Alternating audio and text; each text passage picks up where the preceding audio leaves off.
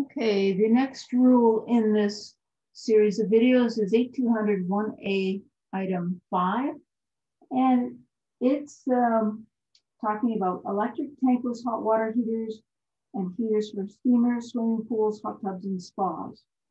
And these are all taken at 100% when we're trying to figure out the demand factors for the main house calculation, main service house calculation. Some clarification is needed around the tankless hot water heater versus a hot water tank. There often is a lot of confusion about this. So 8200 1A5 tells us that tankless hot water heaters have to be taken at 100%. And the reason is that they don't store any water. They heat the water as it moves by the heating elements. This is different than a hot water tank.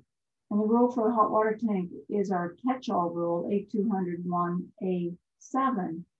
And the difference is that hot water tanks have a large storage capacity and they cycle on and off. And so these are taken at 25%.